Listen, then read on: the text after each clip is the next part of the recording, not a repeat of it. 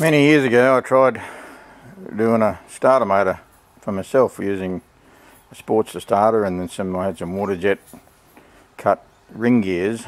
I'm trying to get them to fit inside the primary area behind the clutch and modifying clutch baskets, either chain or whatever.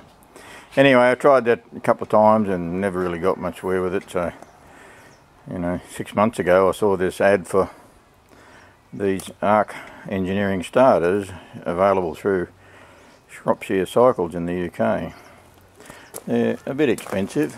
Well, they are and they ain't. If you want electric start bike, and you're an old bloke with a crook knee and you don't want to buy a new bike and lose the money off the floor with a new bike, then it's not too bad. All up, it cost me $5,500 Australian dollars. Landed at the door through DHL, which is a really good experience. And it was pretty easy to fit too. The only problem I had was, of course, I got a Norton crank in this bike, so I had to have the front pulley modified with an Atlas single row pulley, modified into the arc engineering pulley, which gave me the drive pulley that I needed up front, and I had to make up my own spacer and a seal on the crank like a Norton does. Fill in a few oil holes because my primer used to be the breather as well. And then you can see I fitted a breather here, removed the timing cover, drilled and tapped and shoved the 3/8 brass fitting in there, and that goes up to here. And then I have yet to take the breather out of there. Normally I'll put that into the air cleaner so that it makes a closed circuit. We'll just see what happens with this engine, how it's going to go, if it's going to breathe out of there or not. I did, while I was at it, I fitted a 5-speed gearbox and a single carb head, and you can see the carburetor I've fitted. You might be able to see that is a CV 40mm carburetor, the sort of thing you'd find on 1200 Sportsters and the like, and it doesn't do too bad. What I had to do with the battery box was extend it, weld a few tabs in it and extend it down.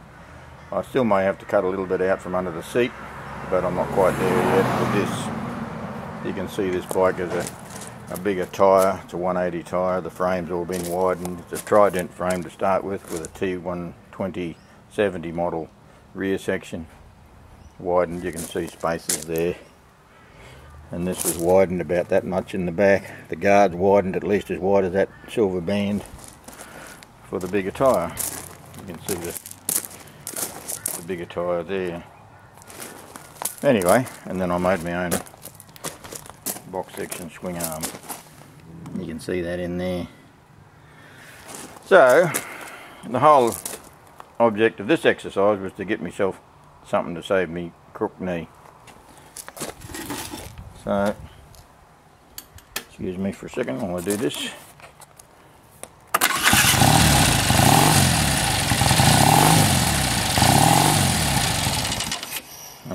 Idles. Needs to be sorted a little bit. The carb's a pumper, which is handy.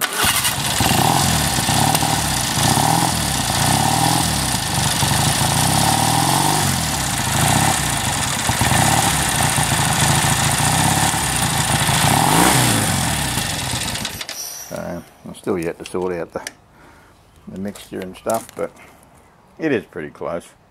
Haven't got that much more to do to it. I could do with a richer needle. I see the needles they're marked, and I don't know if I can buy one, but the alternate would be to put a thin washer underneath the needle, raise it up a notch, which would be equal to say a notch on an amel. But I don't have any really thin washers that'll fit in. I've had a look at it and I need to sort something out, either try and buy a richer needle, in other words a thinner one, or raise the needle up. That'll give it a little bit better response until it warms up. It's a bit spitty, it'll spit back a bit, because if you've ever watched a Harley start up with on the old carbs, they quite often spit back a bit till they warm up. This one's doing that at least on a cold start. Good thing about the pumper, and then you got, because